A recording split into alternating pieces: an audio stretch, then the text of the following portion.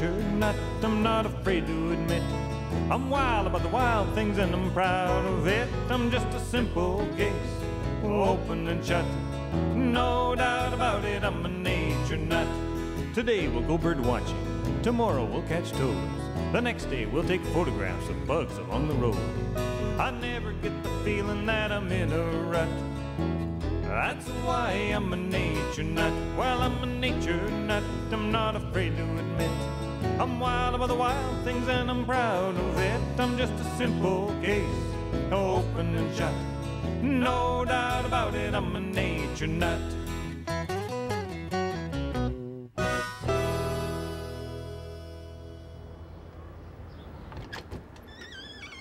Hi there, how's it going? Today is Moth Day, and I want to start out by showing you how I stay in touch with the world of moths. This is my moth trap.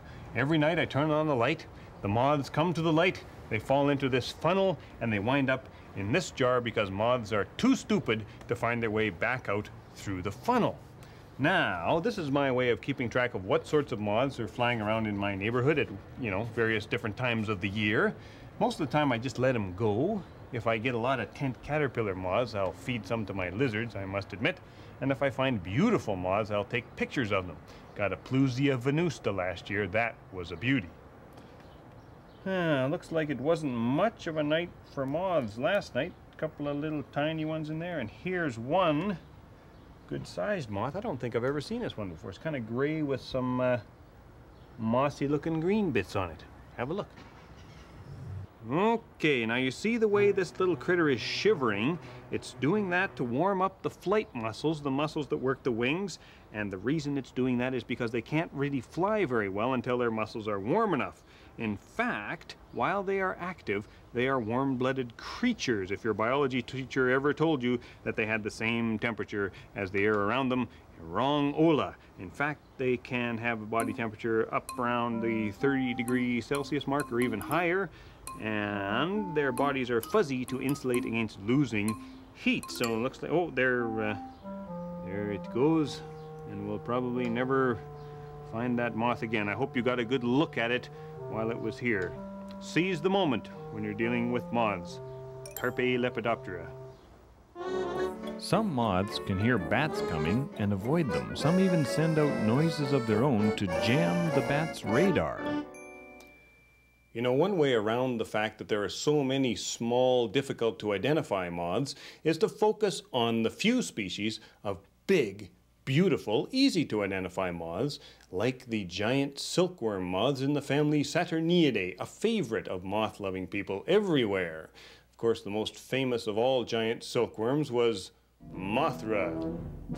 A huge silkworm about the size of a school bus, and the sworn enemy of Godzilla.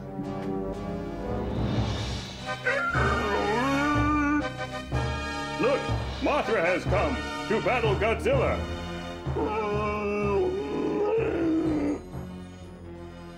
Life imitating art.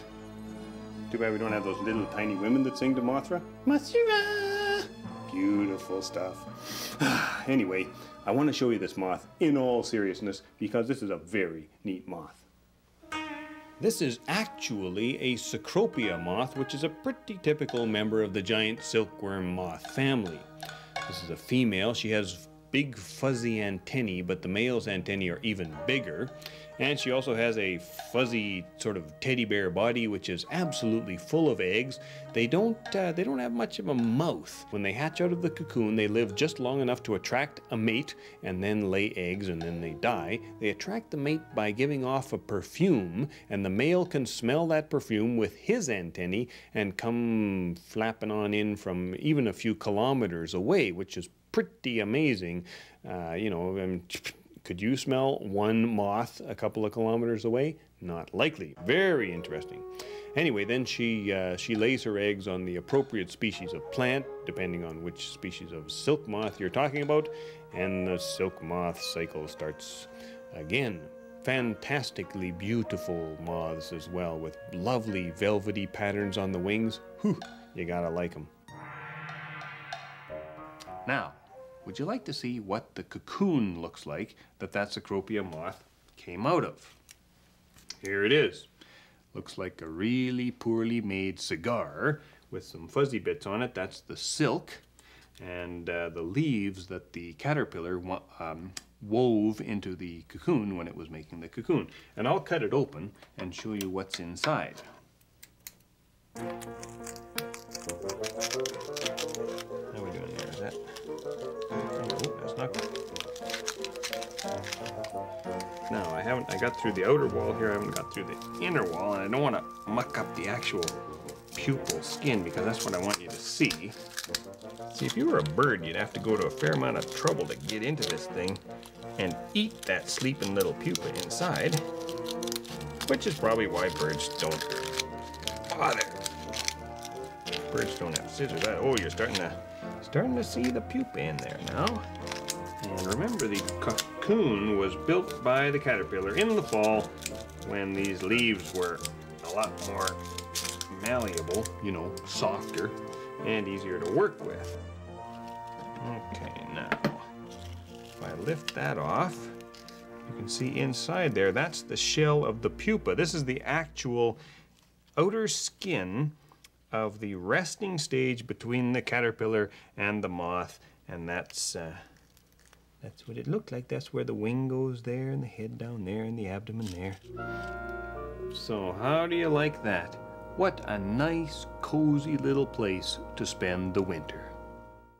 I'm here in the insect collection room of the Provincial Museum of Alberta. Now, did you know, you cultured folk out there, that there are over 100,000 species of moths known to science? That's an awful lot of moths. There are only 20,000 species of butterflies, about a fifth, and for comparison, about 9,000 species of birds, 1,000 species of mice, and only 1 species of moose.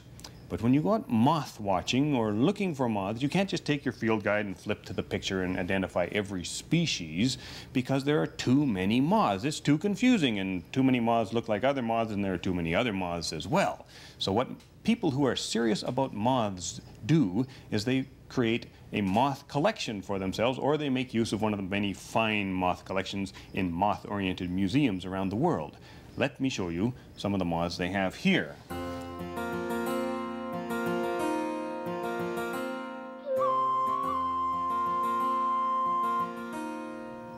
Now have a look at this. This is just a tiny fraction of the diversity of moths. Over here, underwing moths in the genus Catocala in the Noctuid family of owlet moths. These are the center of a cult of people who just love underwing moths. Very interesting. Sphinx moths or hawk moths. These are relatively small sphinx moths. Sphingidae is the family. There are some big honkin' sphinx moths in the tropics. And here, tiger moths. Beautiful moths, a diverse group, very hard to tell apart, but lovely nonetheless. Here, an assortment of microlepidopteran moths in many families. I call them all meaty-ditties because I can't tell them apart. We've already seen the pyralid moths, another group of very small moths. Inchworm moths, Geometridae moths. You ever wonder what an inchworm grows up to be when it grows up? There's the answer, at least part of the answer. And over there, you might think those were butterflies, but those are day-flying Uraniid moths. Butterflies always have a little club on the tip of the antenna. Those antennae come to a fine point. They are moths, not butterflies. This is but the tip of the moth iceberg. The biggest moth is the Atlas moth, whose wings are almost the size of a dinner plate. You know, butterflies and moths are Lepidoptera, which means, well, lepido means scale and ptera means wing, so they're scaly winged. And then these are the scales that cover the wing of, in this case, a butterfly, but moth scales are much the same. They're just like fish scales or shingles.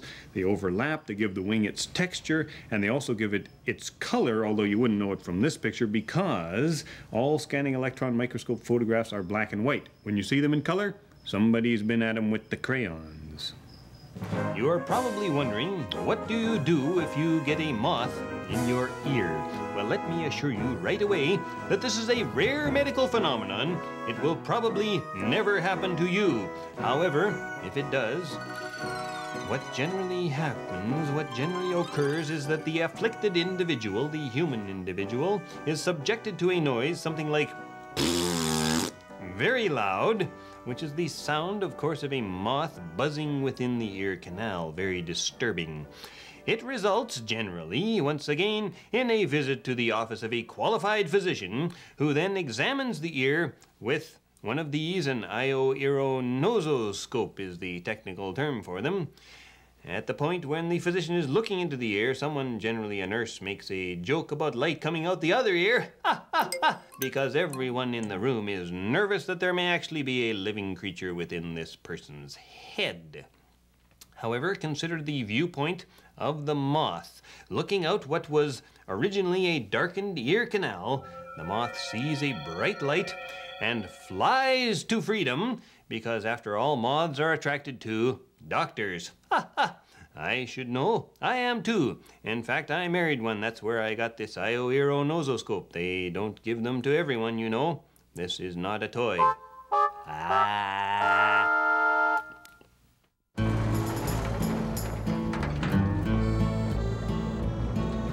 Isn't this just a perfect moth hunting truck? This is my buddy Tracy Kutash. We went to grad school together. I ran into Tracy the other day and I said, "Hey, what are you doing these days, Tracy?" And she told me that she just finished identifying 30,000 moths from Big River, Saskatchewan. So I said, "You're the perfect person for our moth show." So here we are. We've got all the stuff you need in the back for moth blacklighting and moth sugaring. If you don't know what that is, you're in for a big treat. And you know, I think we should use this this truck for our music video too, don't you? I think so. All right, let's check it out.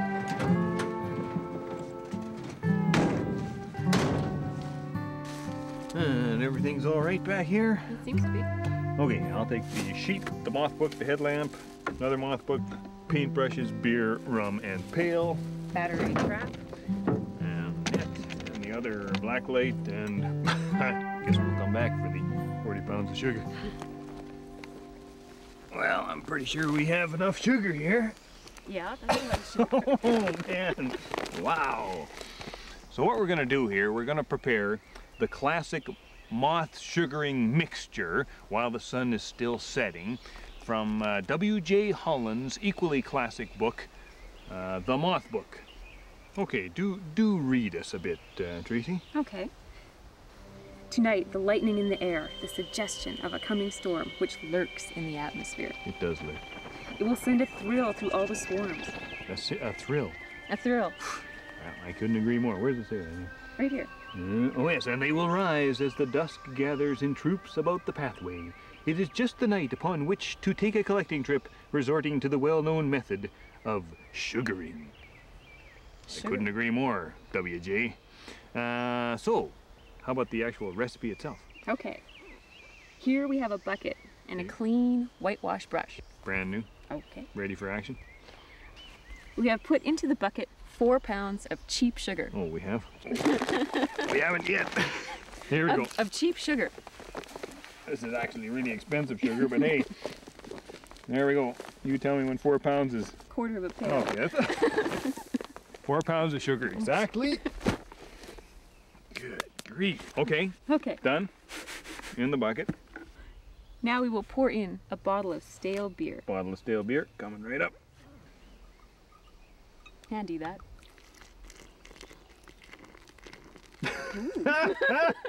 Boy, that's got a look to it, I'll tell you.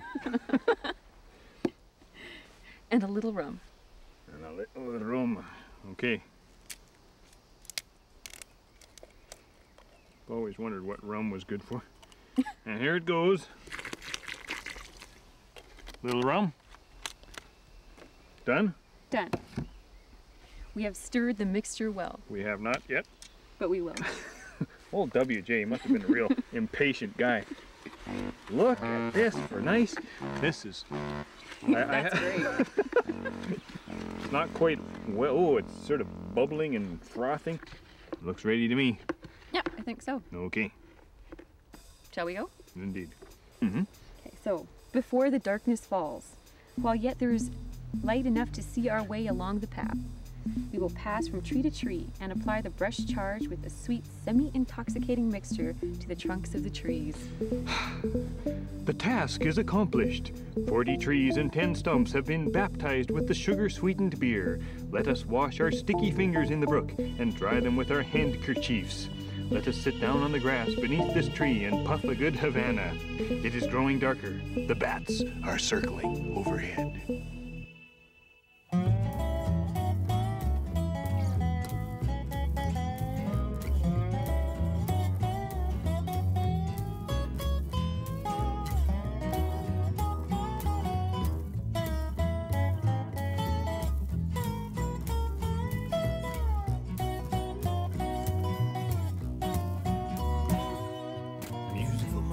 Playing on the radio.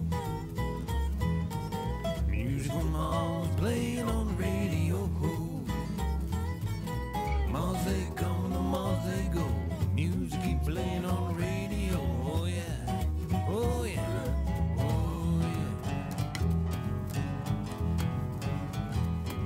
Well, you know what I do when I get the blues.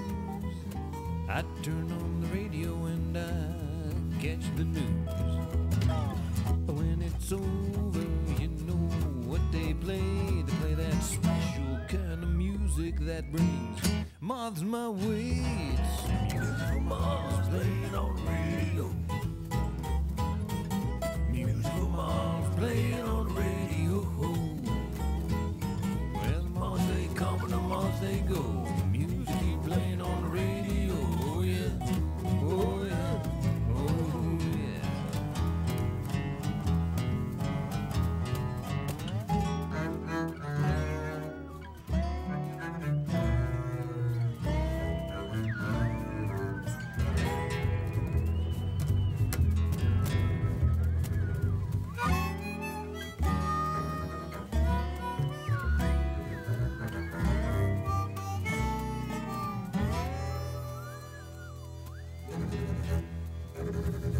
Moths behave so strangely when they fly around at night. Why do you think they like to bash into the lights?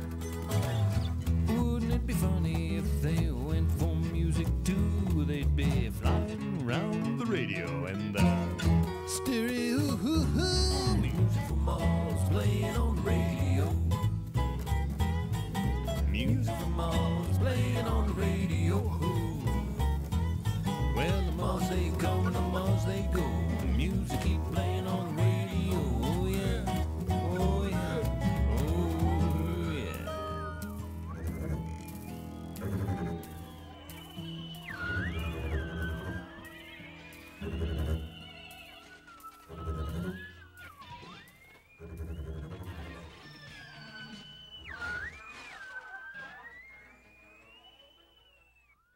Okay, well, you know, the sugaring is a time-honored method, but nowadays, if you want to see a lot of moths, the standard technique is to get yourself a black light or a mercury vapor light, take it out into the wilderness, and see what comes to visit. We're having a great time here so far. There have been some pale beauties at the light. We also saw one that I was sure Tracy called it an American idiot, but really she said American idia. It's a whole new world to me. It's very exciting. So, hey, check it out. Have a look. So why don't those tiger moths ever stop moving? I don't know. What's their problem? Oh, what's this? Is this one of the prominent moths here? Yeah, actually I think that's sigmoid prominent. Yeah, you know, they break up the outline of their body when they're resting so birds can't tell what they are. Oh, is that why they do Yeah, that? and this guy here is playing dead. See, Oh, he yeah, was playing yeah. dead. Yeah, he's playing dead. Oh, you're right. There he is. Now he's back to life. Very neat. So you'd never guess that was a moth if you were a, you know, moth-eating bird. No. Excellent. So how many species have you got? That big river at your lights there? We have a little over 400 species that we've identified, but there's about 320 that have our numbers. No kidding. Yeah, so 700 and something so far. No kidding. And almost half of them are just code numbers. Code numbers. Awaiting positive identification. Yeah. Oh my goodness. What else have we got here? What's this triangular thing here? Is that an inchworm moth? No, that's an owl moth. Really? Yeah. No kidding. What kind? That's Bomaloka. It doesn't. I can't remember the common name. I don't think it has one. Bomaloka? Bomaloka That's a- edictalis. Perfectly pronounceable word. It's better than a lot of them. Bomaloka edictalis. What's this guy in the fold here? Oh, this one here? Yeah. That's That's- cloudy arches. It's a nice big one, isn't it? It is a big one. Is that another owlet moth? Yeah, another owlet moth. There's a whole bunch of different kind of arches. Oh, there's a pale beauty. Look, look. How pale, how beautiful. Hummingbird moths look so much like hummingbirds that many bird watchers confuse the two from time to time. Are you sure this is gonna work? Oh, this technique has stood the test of time. I don't know. Okay. I'm skeptical. Go slow. They're a little spooky sometimes before they've taken their full taste of the stuff. Okay, there are moths here. It's working. Yeah. I told you it'd work. Yeah, you did. How about that? I'm surprised. A lot more than I thought. Excellent. So, yeah, look, you can see their little proboscises poked right in there. Excellent. Are these those fellows with no common name up here? Yeah, yeah. That's an Argia decolor. An Argia decolor. And how about this little triangular thing down here? Ah, that little guy doesn't have a common name either. Is that right? No, yeah. Well, what the heck's going on? Now they're too little. Nobody pays attention to them. Oh, man, there should be more people in this world like you and I painting beer and sugar on trees. Then these moths would be famous. Everybody'd know their name. Yeah, good idea. Indeed. And oh, their little eyes are just glowing away there. Yeah, they look like little rubies. That's neat. Yeah, I'll bet they can see quite well in low light, like, you know, the way cat's eyes seem to glow when you shine a flashlight at them, or... Wonderful. Well, you want to go check one of the other trees? Yeah, let's do that. See what's happening? Okay.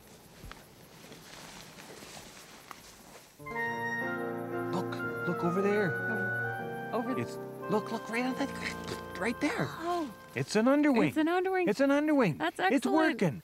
That's the moth that you want to see when you put out sugar on the trees. Oh, that's perfect. Isn't that incredible? Ooh, that's beautiful. Do you know which underwing that is? I think it's the once married underwing, but I'm not Once sure. married underwing. Now, what a nice name. Once married and now it's out drinking. Wild. That's so impressive. And look how it, when it closes the wings, it just turns into a piece of bark. Yeah, you can't even see it. Wow. I think those red underwings are to startle bird predators, but I don't know. I'm not sure. I think It's just such a big, beautiful moth. Yeah. Well, we're excited, and it's definitely worthwhile doing this kind of thing, getting out and looking for moths at night. I think it's worthwhile. It's worth it. It's worth it. That's why we're Nature Nuts, and we hope you are too. Take her easy. See you next time. Bye for now.